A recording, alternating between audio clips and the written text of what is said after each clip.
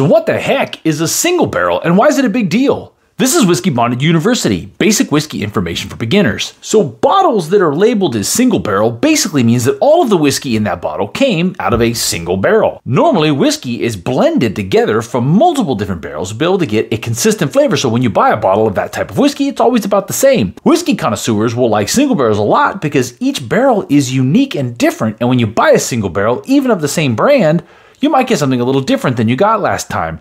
That's why they're highly desirable for people who are really into whiskey. So there you go. That's a single barrel. This is Whiskeybonded University.